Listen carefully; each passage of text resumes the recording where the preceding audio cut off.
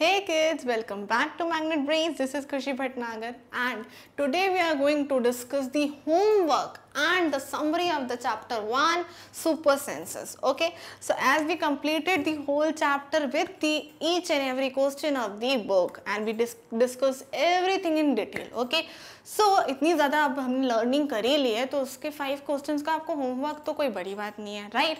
So there are only 5 question as I am giving you as a homework which are related to directly related to your chapter 1 super senses. Okay, and very simple questions, so I'm going to make you understand what the question is asking to you, then you have to answer it me later. Okay, so आप answers लिख के रखना, you can take a screenshot of the questions, फिर answers I can discuss it later जब आप भी अपने answers के साथ ready रहेंगे. Clear?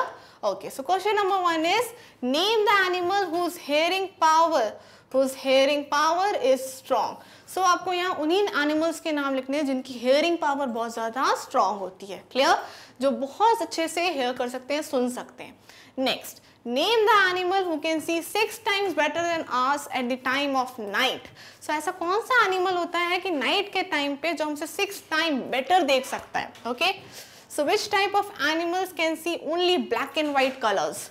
So as we discuss कि एनिमल्स कितने अच्छे से कलर्स देख पाते हैं, सो ऐसा कौन सा एनिमल है या ऐसे कौन से एनिमल्स हैं जो सिर्फ ब्लैक एंड वाइट ही देख सकते हैं? Okay, why animals make different sounds, और कैसे कब बहुत सारे डिफरेंट साउंड्स निकालते हैं animals. Okay, and the last question is why tiger is in danger, tiger danger में क्यों है? Clear? So these all 5 questions are very simple question and easy to answer. Okay, so I hope till I will come with my answers you are also ready with the answers. Okay, so I'll give you one day to just write all the answers and I know the questions for you is very easy. Okay, so be ready with your answer. Now we will go to our summary.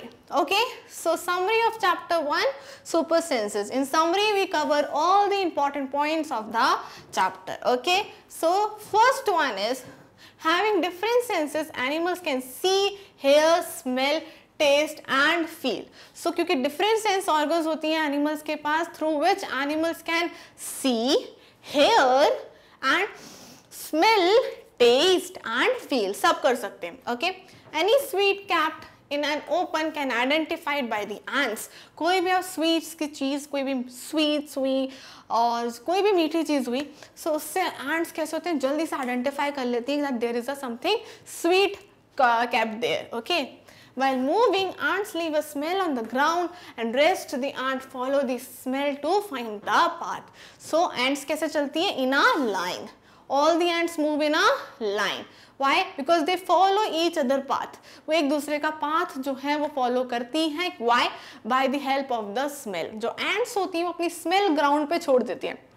उसके पीछे जो दूसरी ant है वो smell को smell करते हुए वो उसके पीछे पीछे follow करती हैं. Okay, that's why they move always in a line, right? Okay.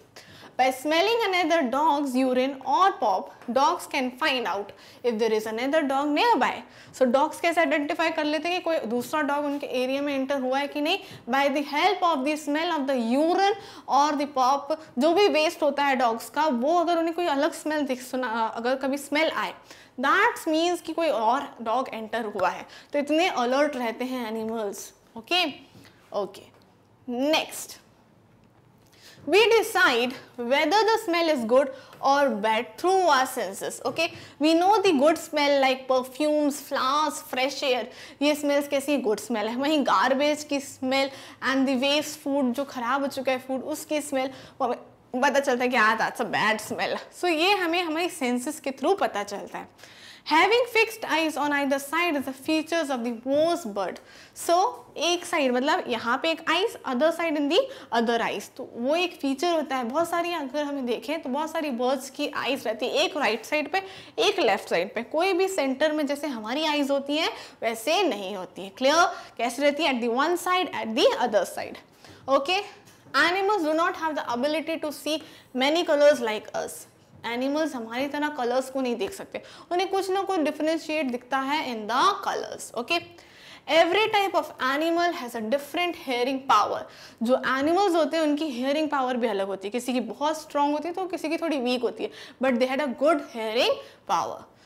Animals have their own language to communicate with each other. जो एनिमल्स होते हैं उनकी लैंग्वेज कैसी होती है, अपनी लैंग्वेज होती है जिससे वो कम्युनिकेट करते हैं, एक दूसरे को साउंड्स के थ्रू मैसेज डिलीवर करते हैं। Clear? Sleeping time of different animal is different. Sleeping time यानी कि सबके सोने के hours, like giraffe sleep for 2 hours, cat sleep for 12 hours. Okay, सो सबके स्लीपिंग आवर्स जो रहते हैं एनिमल्स के वो कैसे रहते हैं, डिफरेंट रहते हैं। Clear? Animals behave differently in times of danger. और जब डेंजर आता है तो एनिमल्स कैसे होते हैं, डिफरेंटली बिहेव करते हैं। They make a different sounds, their behaviour also change, everything change. सो उससे आइडेंटिफाई कर सकते हैं कि कोई डेंजर आने वाला है, the danger is coming. Clear? Okay, so this is the summary of our chapter 1, that is super senses. We completed our summary of chapter 1 as well as the 5 homework questions for you. Okay, so I really request you to be ready with your answers. I will come with the homework solutions soon. Okay, till then you can watch more videos on Magnet Brains because Magnet Brains provide free education. Thank you.